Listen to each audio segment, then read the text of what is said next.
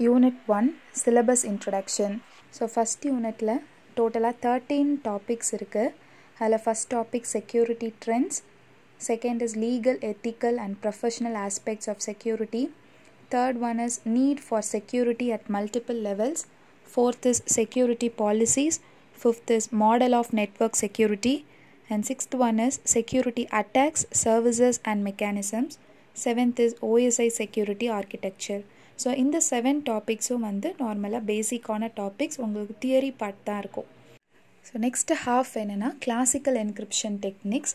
So அதில் 2 techniques இருக்குது. ஒன்று substitution techniques, transposition டெக்னிக்ஸ்னு.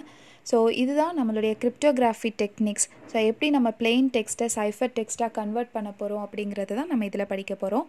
So next ஸ்டெகனோகிராஃபி. 10th topic is foundations of modern cryptography. So அதோட perfect security எப்படி இருக்குன்னு படிக்க போகிறோம். 11th topic is information theory. 12th is product crypto system and 13th one is crypt analysis. So இதுதான் நம்மளுடைய overall first unitோட syllabus. If you have any doubts, leave your doubts in the comment section. Thank you.